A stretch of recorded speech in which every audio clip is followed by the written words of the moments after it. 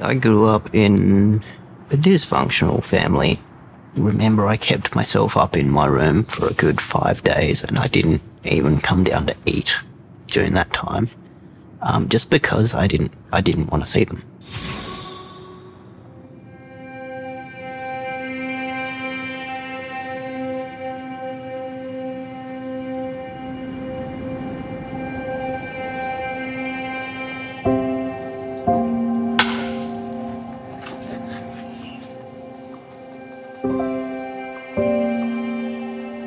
I just wanted a family that at least felt like they cared about me, which, I didn't really feel like I had.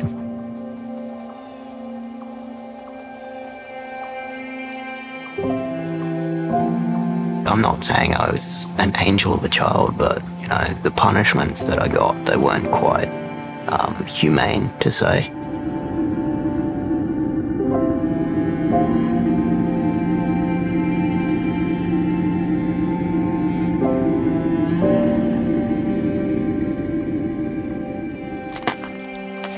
By the time I was 18, always thinking that I'm not good enough, that I just started to not really care anymore. By this point, I was actually moved into a separate building from the house, so I used to sneak off during the night. It got to the point where my parents found out about that, and they decided, well, if you want to go leave the house, you can leave for good, and they sort of kicked me out.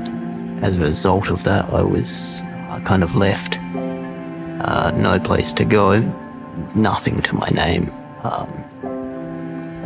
I was basically sleeping in a grandstand in an oval.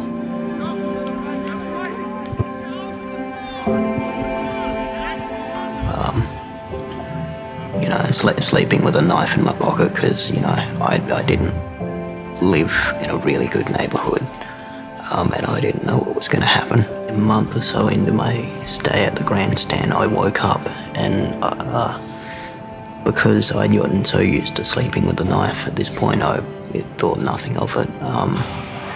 But I woke up later that morning and I'd actually stabbed myself in the leg due to having been sleeping with the knife. It wasn't too bad of a gash, but it was pretty deep and it took a while to heal.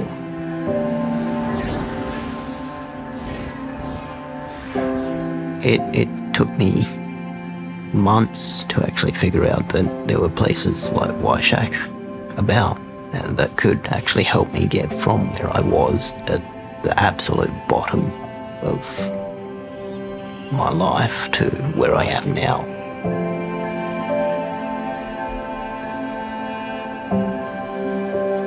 Since I've moved out, I've actually made contact with my parents. It's more brought us together.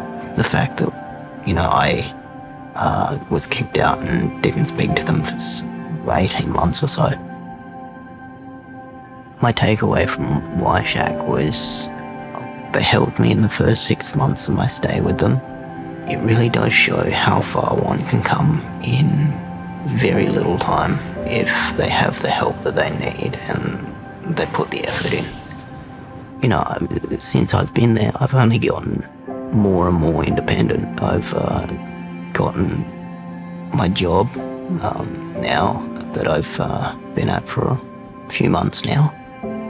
I've been studying a diploma in music. The one thing that I found that wasn't harmful to me in any way that could really stabilize me mentally.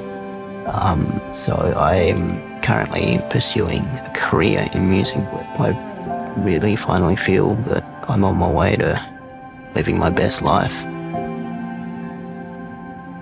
I'm Ash, I'm 22, and this is my story.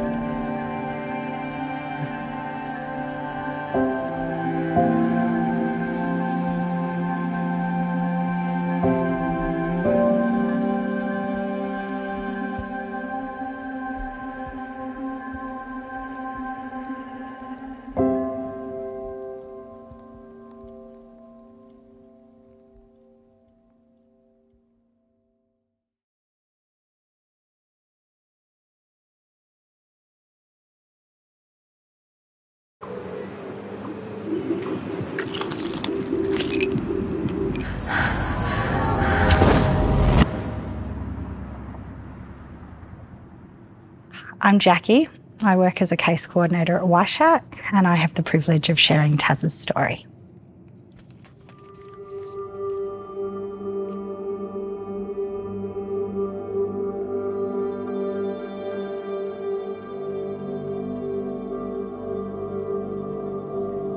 I might be one of the youngest people you will ever meet that went into foster care. I was only 13 months old. My siblings were jealous because the family I was with were nice. I didn't get to see my siblings growing up, but the 5 of us are catching up now. I guess as I grew up, I realised that I was pretty lucky.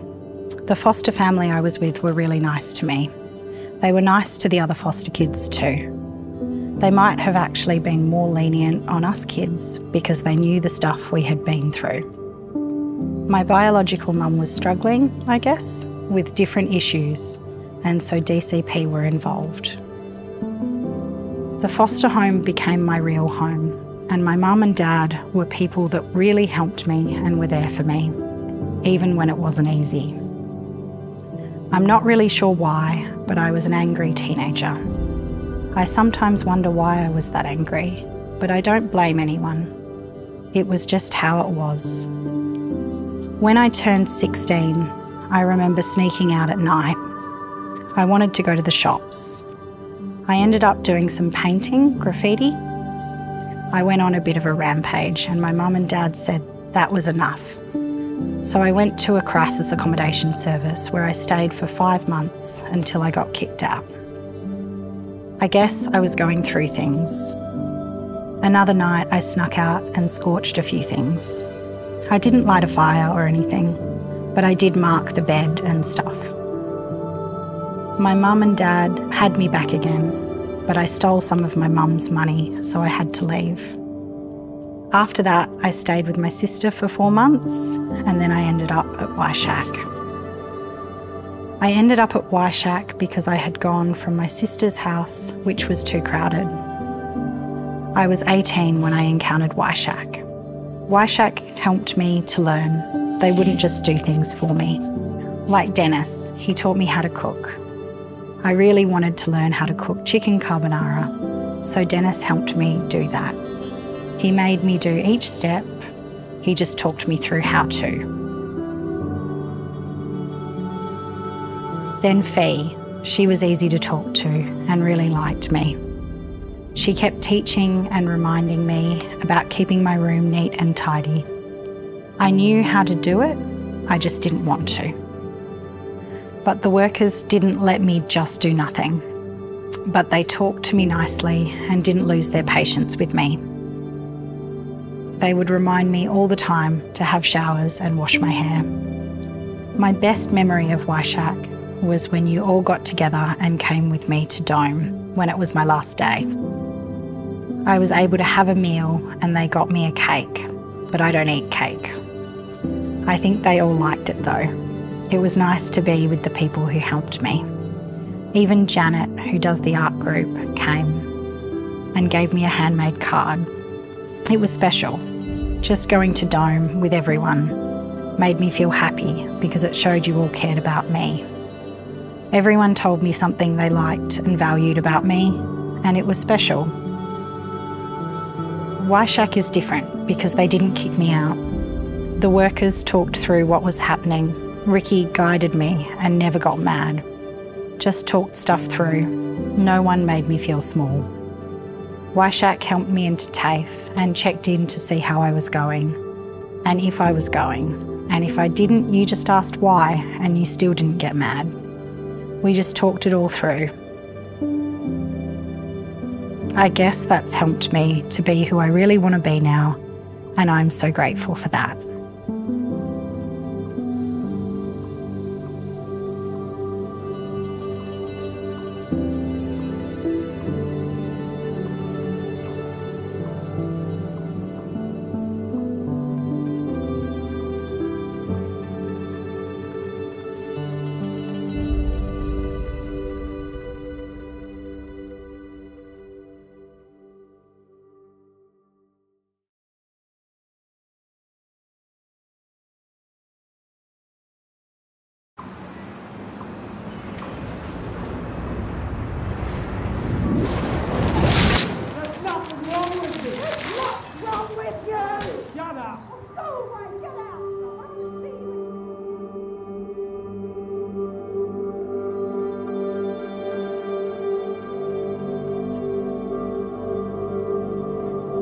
When I was 7, my mum passed away. So we ended up having to move over from Geraldton to Perth.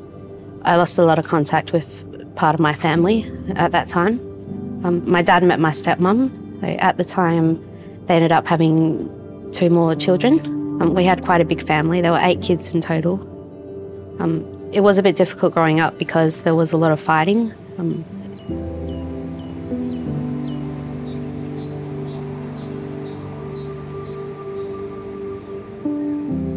My family, especially between my mum and my stepdad, fought quite a bit. It ended up being not a very stable environment. I also struggled quite a bit at school, just with, because I was a bit different. It was hard to make friends.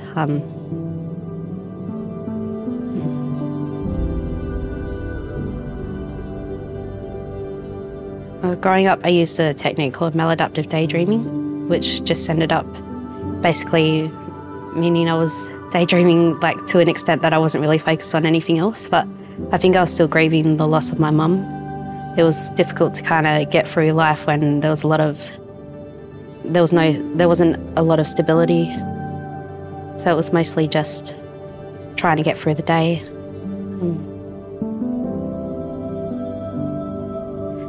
At 19, while I was coming towards the end of my stay at a youth hostel, me and my caseworker came across Y-Shack, which was pretty much what I was looking for at the time. At that time, I really needed to learn more about my mental health and get the hang of it. I was really needing to learn more about life skills in general, just being able to look after myself, make it out there. So we came across Y-Shack, and they pretty much, from what we were reading, they had a lot of what I was looking for. I learnt basic skills that I missed out on growing up. I was able to relax properly, enjoy myself, really come out and figure out what I was doing. There were other young people like me who were in similar situations. At that time, I really needed that, but it was also really nice to be around other young people who were going through the same kind of thing as me. I started to get quite a bit of confidence from there, just being able to interact with other people my age and that were able to kind of, understand what I was going through. While I was at Y-Shack, I got to take part in different classes and activities, just on things to do with mental health, how I could ground myself, I learned that I didn't have to necessarily break down to receive help. I could keep going, and then I could turn to someone for help and pick myself up rather than having to break down.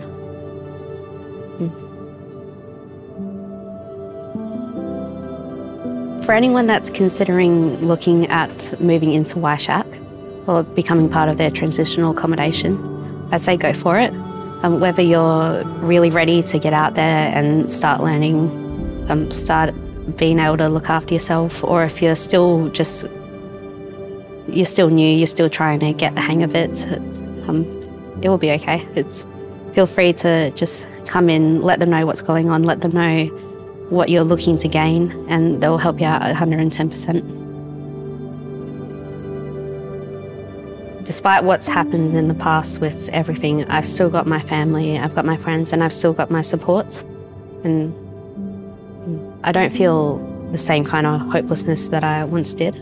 I feel a lot more prepared and ready to be able to get out there.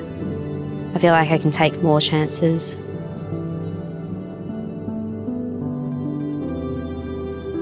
Hi, I'm Erin. I'm 24 years old, and this is my journey through Y-Shack.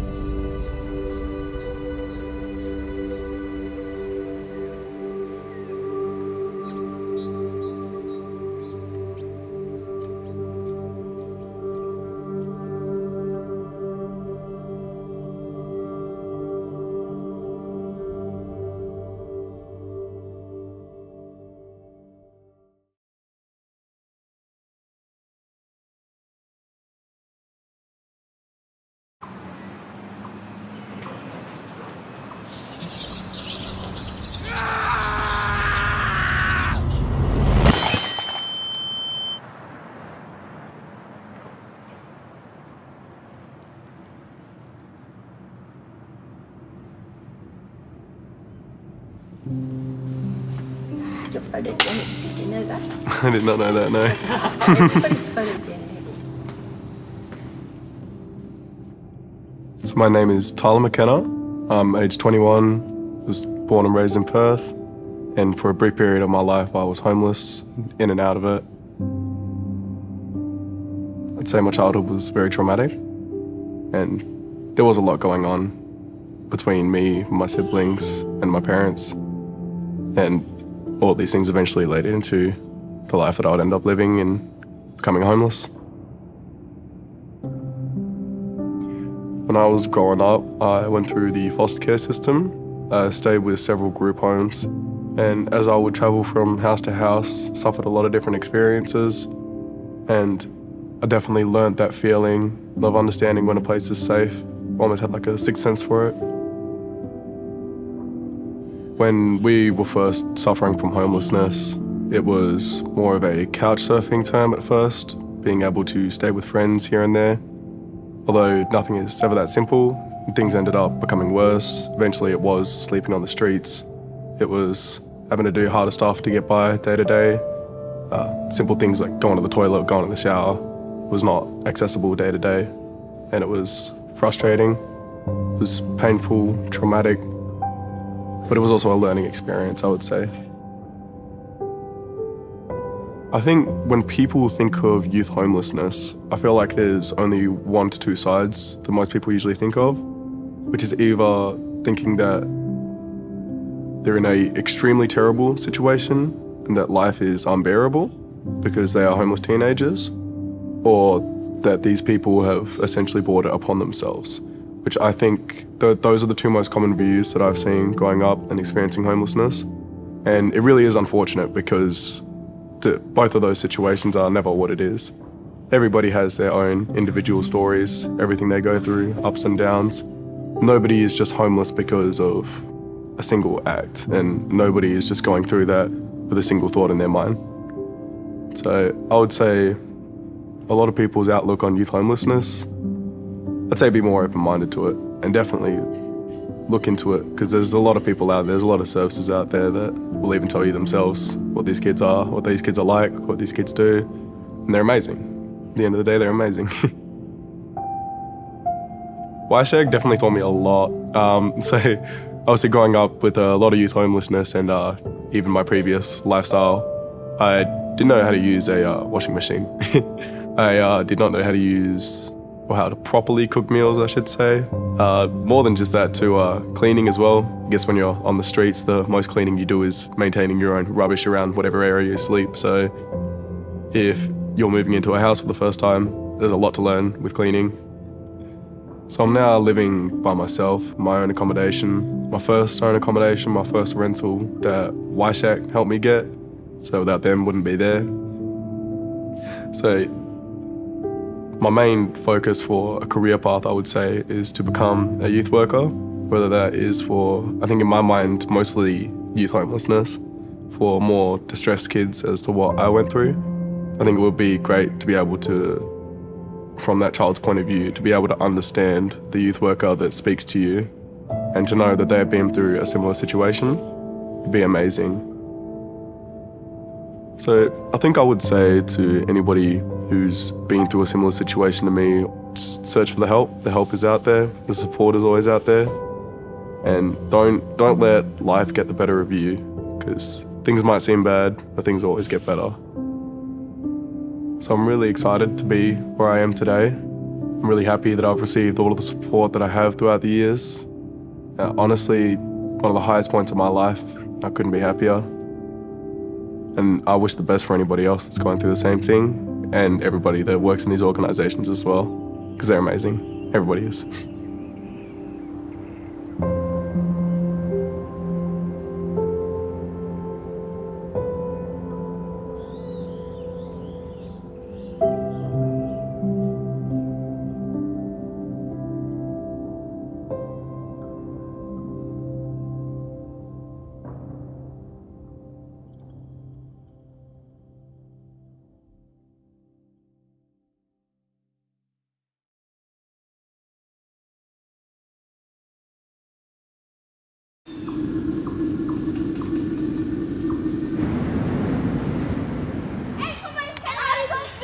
My childhood was fairly normal.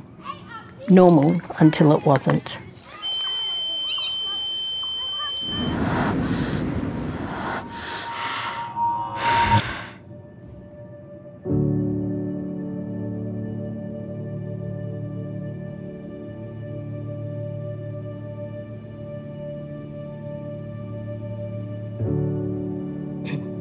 My mum was diagnosed with cancer. This was hard for me to deal with. My mum and dad had to focus on her recovering, so I went to live with my nan and pop, so I didn't feel like a bother. But when I was there, my pop had a heart attack, and I walked into the lounge and found him there. Another really hard event to deal with.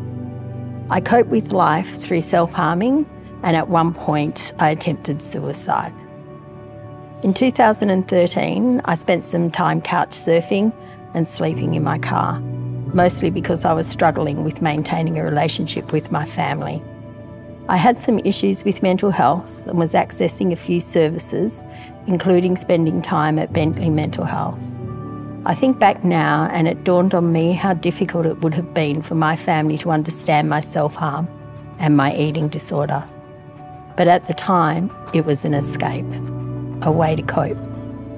I first came to Waishak when I was 17 after a friend called and told me there was a vacancy there. The day before arriving at Waishak, I had attended a funeral of my friend who had just died from suicide. It's safe to say my first week was a struggle. I remember how helpful people were, in particular with me going to work. I would have to leave the Waishak house at such early times, and the staff would turn the security alarm off so that I could go out without waking everyone up. Another special moment was when I first came to Waishak. It was close to Christmas, and I wasn't sure how that would be. It might be one of my best Christmas memories ever. Jeremy gave us an invitation to join him on a Christmas adventure. He'd made a Christmas treats, he had Christmas CDs in the car, and took us all to look at the lights in the suburbs. I didn't want to go at first, but it really was such a fun time. We came back to the house, decorated the tree, and then watched the Gremlins movie. I don't think I will ever forget that night. I think back on my time at Waishak, and I remember being able to wander up to the house to sit in the office with some of the workers and just do my assignments. When I was going to uni, I was really struggling with anxiety.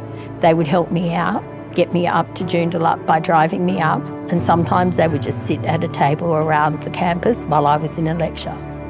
They would actually sit there waiting for me. I began to feel like I was accepted for who I am.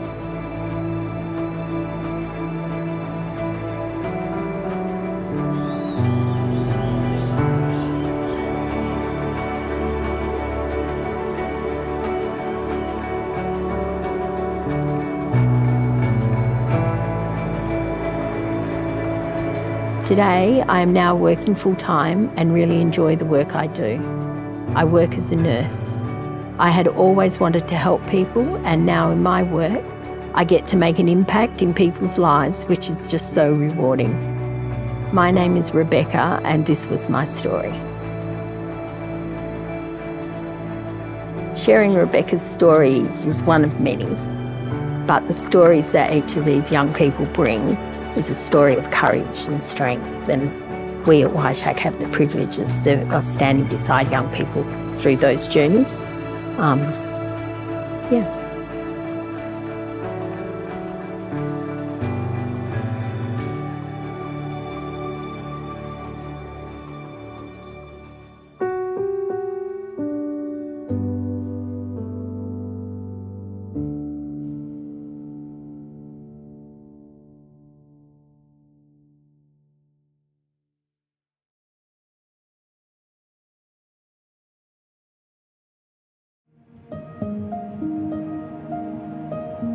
People are similar to stained glass windows.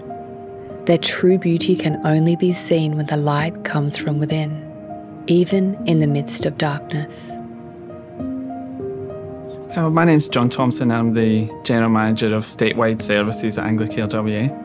I've been a youth worker for 21 years, working in communities across Scotland and here in Perth as well, really focusing on poverty and social justice.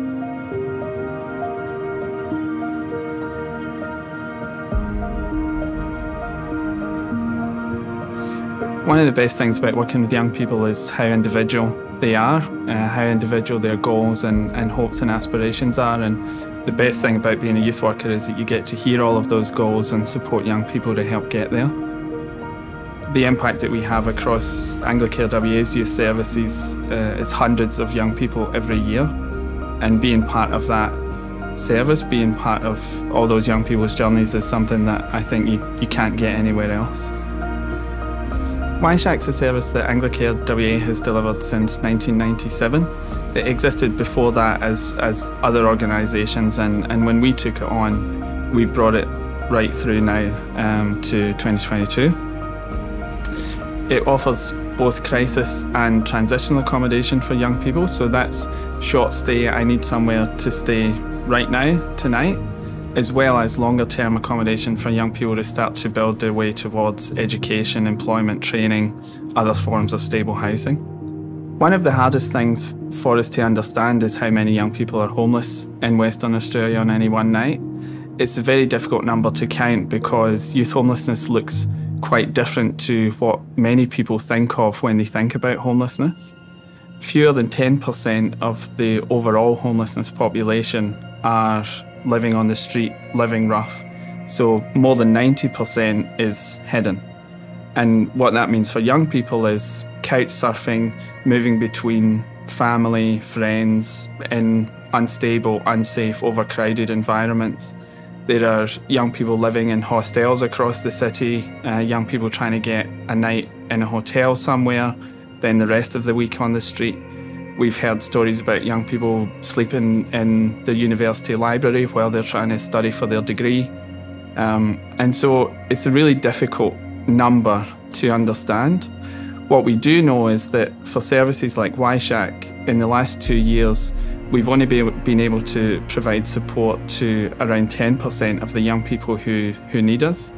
And that's purely about capacity. There are so few beds comparatively across Perth for young people who are experiencing homelessness for the number that there are. And when you consider Anglicare offers 140 units of accommodation to young people every night, and through our outreach services we support over another 100 young people, so every day there are 250 young people in contact with our services. More than 500 a year we support. The discrimination that young people face systematically across the private rental market because of their lack of rental experience means that it's really, really difficult for services like Y-Shack to find somewhere for young people to go. Sometimes we are dealt with moments in life where everything changes irreversibly. But we must remember that all is not lost. Even if it is just a glimmer, there can be hope found in the pain and the suffering. It produces courage and resilience. A lot of the things we hear when we talk to people about homelessness is that it's somehow a choice. Particularly for young people, they talk about troubled youth. They equate homelessness with youth disorder. Maybe things that they see in the media about the entertainment precincts in Perth, young people moving around. They don't really understand the true picture of youth homelessness. The reality is that for more than half of the young people that we work with, it's because home isn't a safe place to be. So family breakdown is the #1 cause of homelessness for more than 50% of young people. And for women of any age in Australia experiencing homelessness, family and domestic violence is the primary reason for homelessness. And what we've seen since 2019 is a significant increase in the number of young people who report family and domestic violence as their primary reason for seeking support. One of the things we see with an experience of homelessness is that the most difficult thing to overcome is the isolation and the sense of loneliness. A a lot of people struggle to find empathy for a person experiencing homelessness because they don't know that person. There are lots of other social issues that we see in our community that touch on all of our lives, and we might know someone, we might lend a helping hand. And homelessness is a very lonely and isolating experience. What we would like to do is really shift people's view on homelessness and think about how you can help. Maybe it's just saying hello to someone, maybe it's educating yourself about services like Y-Shack and what's available, so that when you hear those conversations you think, well, I wonder, what does that person need from me? What might I be able to help with? We're not asking everyone to become a youth worker or a social worker or to make this your career, but there are small actions that all of us can take in our everyday life to reduce that experience of isolation and loneliness for people who are doing it tough. One of the things that Y-Shack has done incredibly well is to understand the experience of homelessness from the young person's perspective and communicate that back to the people who pay for the service and make really meaningful changes to the engagement and the length of engagement with young people. And what we do now is that really that individual approach that we take means that young people can stay almost for as long as they need. And whilst you might think, well, how does that help the flow through for other young people that are experiencing homelessness? There's a natural period of growth that young people go through at Y-Shack, and so they're not going to stay for 5 years. They're always going to want to grow, move on, find the next opportunity. So the average stay for young people would be less than a year. For some young people it's a little bit more, and for some young people it's a lot less, because this individualised experience means that they can stay for as long as they need us, and when they feel like they don't need us anymore, we'll help them find the next opportunity. Young people who were experiencing homelessness in the past used to continually have to move on to other accommodation services, and we would see young people that had been through 4 or 5 other crisis accommodation services before they came to us, and that doesn't promote healing, it doesn't promote safety, and it's not a place from which young people can make meaningful progress towards their goals. We never want to exit young people back into homelessness, and so this individualised approach for Y-Shack with essentially an indefinite length of stay means that young people can focus on their goals, not focusing on where they're going to live next, and that's our job. We must choose to go on, to embrace our true selves with fractures and imperfections, and then go on to help others on their journey. Every life can have a chance at restoration. Sometimes it just takes a little light to find hope.